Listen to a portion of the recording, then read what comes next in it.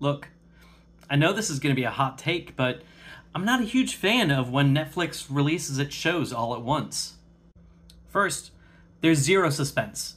Cliffhangers are meaningless if Netflix just tries to show you the next episode as soon as you're done with the last one. Second, I can't discuss episodes. I love talking to friends and family about big moments in television, but I can't do that when everybody's on a completely different episode. And third, I don't get to savor it.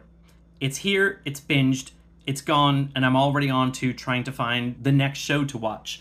And before anybody says, well, you can just pace it out, good luck trying to pace out a show that's popular and avoid spoilers. But those are just my thoughts. What are yours?